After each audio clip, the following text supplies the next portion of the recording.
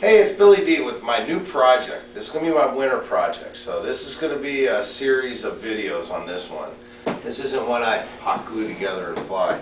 This is a BYRON F-16 ducted fan jet. It had an OS-91 with the BYRON fan unit, tune exhaust, real messy.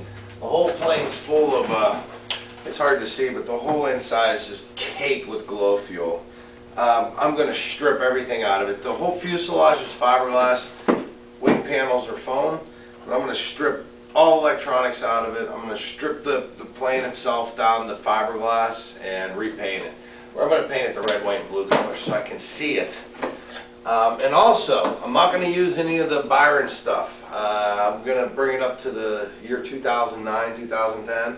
I'm going to use the XPS ducted fan with the brushless motor on it, 12 cells on the batteries, 110 HP speed control.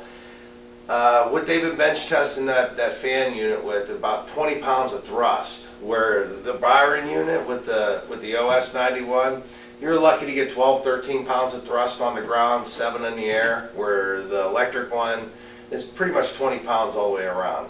So this thing should scream. I have air retracts for it, a lot of extra parts, so it's going to be a long build, complicated. Got to make sure I get this one right. You don't want to wreck this one. So stay tuned for all of the updates that's going to come with this. This should be a pretty interesting build. I'm hoping to get this thing to do over 150 miles an hour. I don't know if it'll do it, but you know I'm going to try. So keep in tune.